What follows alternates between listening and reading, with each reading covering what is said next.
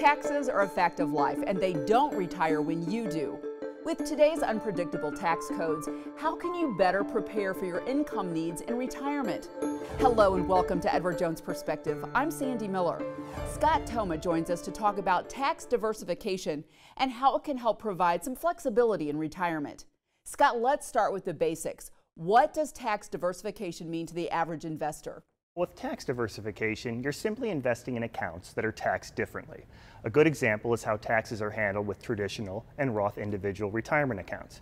Now, when you contribute to a traditional IRA, you may be eligible for a pretax deduction, and you delay paying taxes on that money until you withdraw it in retirement.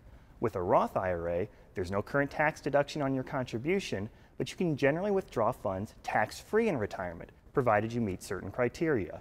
Now, you'll want to talk with your tax professional and financial advisor before deciding whether to invest in a traditional or Roth IRA. More importantly, contributing to either type of IRA doesn't have to be an either-or decision. If you're eligible, you can own and potentially contribute to both Roth and traditional retirement accounts. Now, one consideration is what you expect your tax rate to be in retirement. If you expect that rate to be higher, you may want to contribute more to a Roth IRA now. If you expect it to be lower, you may want to contribute more to a traditional IRA now. Regardless, by having money in both types, you could have more flexibility with your withdrawals in retirement. What tax diversification tips do you have for someone who's already retired or close to it? Well, the amount you withdraw from your investments may be the most influential factor in how long your money will last, but you should also pay attention to the order in which you withdraw this money. By using tax diversification, you can structure your withdrawals to potentially reduce taxes and increase your amount of after-tax spendable income. Now, as a general rule, we suggest taking any required minimum distributions first, because they're required, and then focus on dividends and interest from taxable accounts. Next, look at the taxable accounts themselves, especially those that may have experienced losses.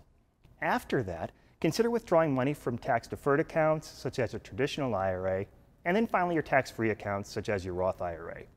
Now, keep in mind that this sequence is just a guide. The account you withdraw from may vary from year to year, depending on your tax situation.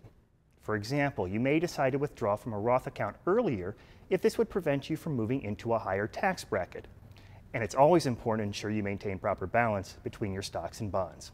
Therefore, we recommend discussing this with your financial advisor and tax professional before implementing any withdrawal strategy. Thanks, Scott. For more information, contact your local Edward Jones financial advisor. And remember, you can follow us on Facebook and Twitter.